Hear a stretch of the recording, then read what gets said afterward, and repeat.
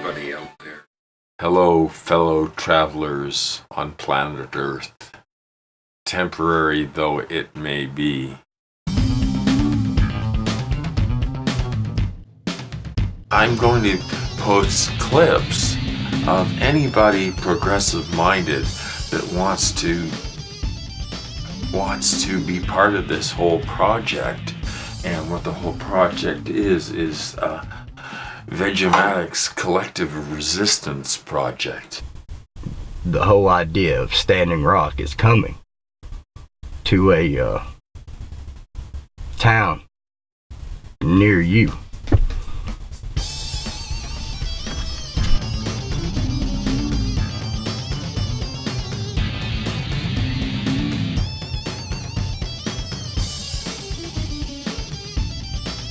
Isn't it hilarious how even as Trump is making himself really obvious as to what kind of plutocracy is coming, to hear the Trump supporters still saying he's an outsider. This is from Wall Street on Parade, which is a really good general information website if you're interested at all in Wall Street shenanigans. This is from Pat Martins and Russ Martins, December 9th.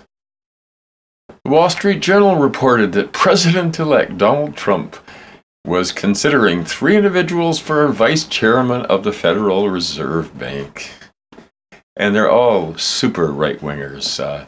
John Allison, long-serving head of BB&T Bank and a board member of the right-wing Cato Institute, which was half-owned by the Koch brothers. Really outsider kind of guys, right? Yeah. Well,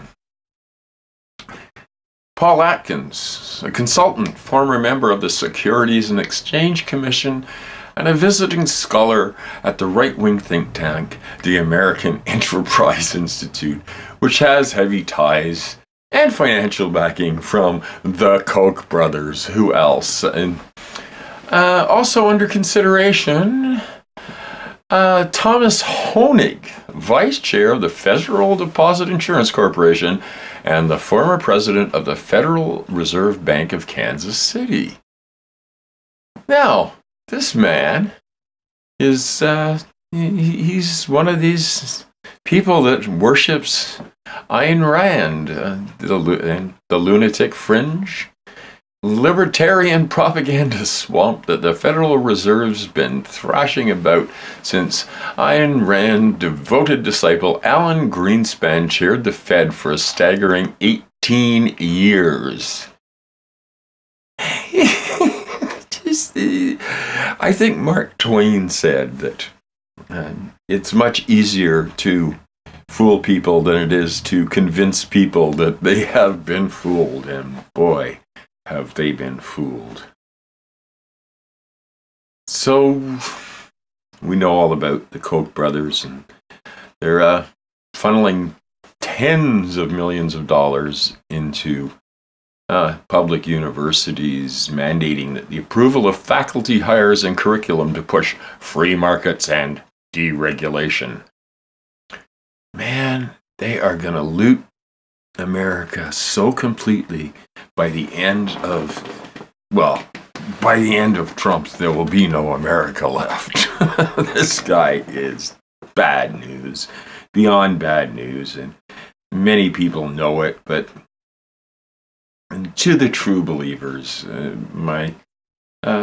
I feel sorry because you believe this shit, and I still don't think you deserve what you're going to get, and what you're going to get isn't pretty. And some people are probably going to do all right. If they're very, very wealthy people, they're going to do fine, but anybody working class who voted for Mr. Drumpf is in for such a rude shock. Do you really think that him deregulating everything, putting Ayn Rand idiots in charge of things. He's going to destroy the government and destroy the country. And meanwhile, do a lot of violence. I think it's very telling. I can't even remember what it was, but there was this clip that I just saw yesterday. Some comedian telling jokes about Donald Trump, and he's in the audience, and he's not amused. He's not even smiling. This man is a psychopath. Somebody that can't laugh at themselves. And I could see that, hey, this guy's already sizing him up for a prison cell, you know? Oh, you laughed at me. This is a kind of psychopathic narcissist that now will be leading the once upon a time free world.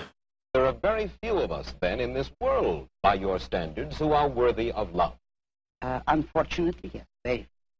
Herr Drumpf has offered Goldman Sachs president the top economic post.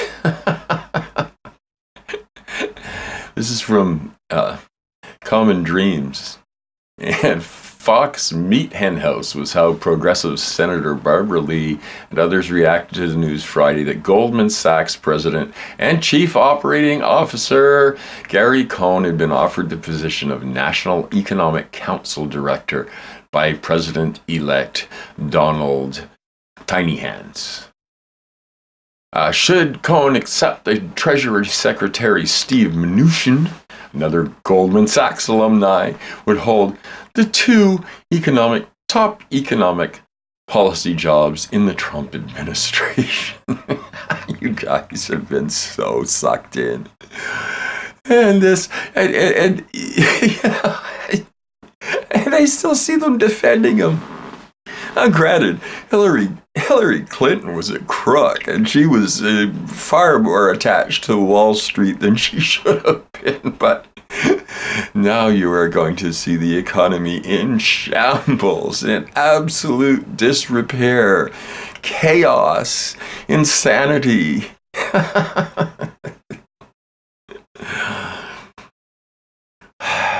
You won't have minimal protections. And if you have any money in your bank account, I suggest you probably should put it into gold and hide it under your bed. No, so, it's just, you have to laugh. There's all these articles. And people, you look at his choices and how bad and how completely corporate they are. Oh, let's see other wonderful things on Common Dreams. Donald Trump is bullying unions. Yes, he is. He's bullying unions, and that's going to continue. Internal memo sparks fear of climate witch hunt under President Trump. Oh, man. Deeply disturbing Trump refusal of intel briefings raises concern. Concern? I'd say get the fuck out of America if you live there. While you still can. So according to this article, Alan Greenspan was not only a member of the Ayn Rand Collective, but he wrote essays for her objectivist newsletter and contributed articles for her book Capitalism, the Unknown Ideal. And this is a philosophy that removes all controls and sets the path for complete plutocracy. And even Alan Greenspan himself said, well, he didn't really get it all that right. We're still living under this lunacy, with giant banks on Wall Street being serially charged with violations of antitrust laws and colluding with each other to rig markets of every stripe. Rand was a writer living in denial. She vilified government welfare programs but collected Social Security. Can you spell hypocrite? She wrote on the inherent morality of the intellectual elite. then had an extramarital affair with a younger man in her employ. She serially ranted against government intrusions, but testified willingly before the House Un-American Activities Committee in 1947 about communist intrusions into Hollywood.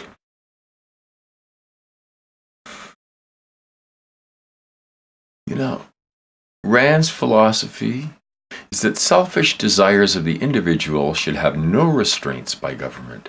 The poor deserve their lot and should receive no tax support from other citizens, while the rich have a right to unrestricted power. Thanks to hundreds of millions of dollars that the Koch brothers have pumped into political campaigns, think tanks, economic courses on campus, combined with BB&T flooding the books of Ayn Rand to campuses across America, the nation is living this Randian, Greenspandian nightmare today. Currently, we're looking at billionaire presidents surrounded of cabinet advisors of billionaires with 3 former military generals serving as the Praetorian Guard. Adding to the Orwellian irony, corporate-owned media continues to call Trump the populist president.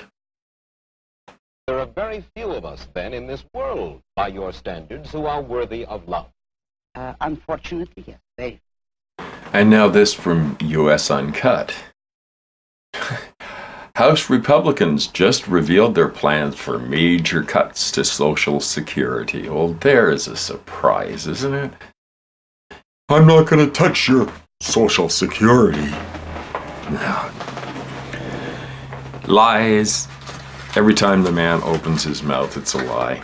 So you bought it. You bought it. So accept that you were wrong about this man. Don't support him and join the resistance, because what else are you going to do? Because otherwise you're going to lose your Social Security, your pension. There'll be no more public ownership of anything. Everything's going to get privatized. I mean, I'm looking at some of the headlines here. Trump just picked his Interior Secretary. Say goodbye to public lands and water.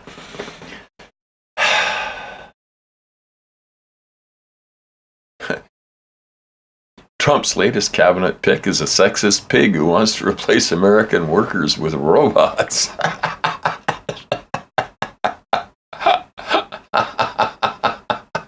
Oh, that's the CEO of Hardee's.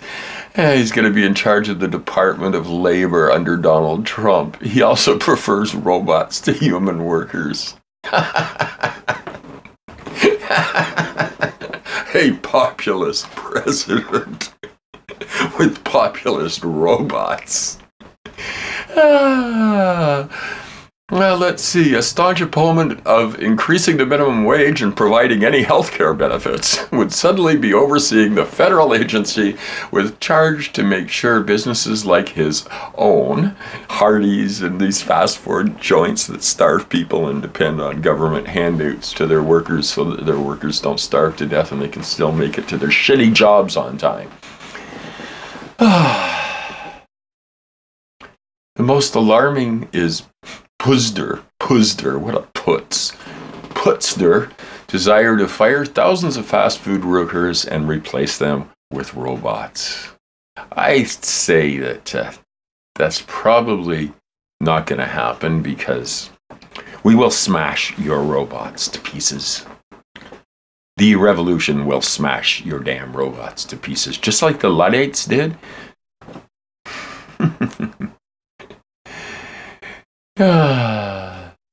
Government driving up the cost of labor is driving down the number of jobs. What a fucking putz.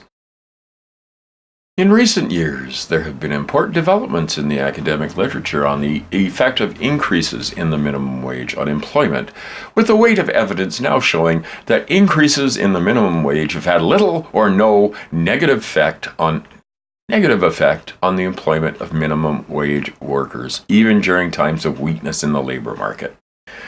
Research suggests that a minimum wage increase could have a stimulative effect on the economy as low-wage workers spend their additional earnings on silly things like food and rent. Let's see, this guy, aside coming out against the minimum wage, he's against Recent attempts to provide overtime pay to workers who put in more than 40 hours a week. He's opposed to restaurants having to provide health insurance. Of course he is. He's opposed to the government providing health insurance or restaurants that hire shitty paid workers. So just die, okay? Just die because that fucker doesn't want to pay your health insurance. Yes. I like our ads. I like beautiful women eating burgers in bikinis. I think it's very American. Oh, man. This guy is one sick fuck. Variety magazine says the President of the United States will remain the producer of Celebrity Apprentice. Only he's going to have a trap door like Mr. Burns now. Release the alligators into the swamp. This fucker still wants to go on to be producing television game shows while he's head of the used to be free world. A fucking bonehead. Oh man, you gotta laugh. You gotta laugh, or you're gonna kill yourself. You're gonna slit your wrists if you don't laugh. So laugh along with me, please. Hate my guts, that's fine. I'll just laugh all the more when all this shit starts happening to you drumplings. You poor deluded souls. You poor deluded souls.